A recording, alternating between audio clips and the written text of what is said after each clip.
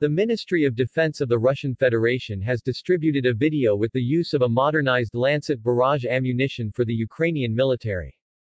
The footage, in particular, demonstrates the use of an improved Lancet on tanks and howitzers of Ukrainian troops. For example, it shows how a drone swoops down on a Ukrainian tank moving in a wooded area along a dirt road.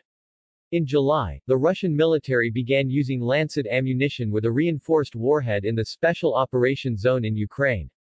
These munitions are designed to destroy infantry and lightly armored vehicles. The Lancet is an unmanned aerial vehicle with an integrated warhead capable of making a long flight over the battlefield, independently detecting a target and, if necessary, destroying it by diving like a guided missile. Russia's special operation in Ukraine began on February 24.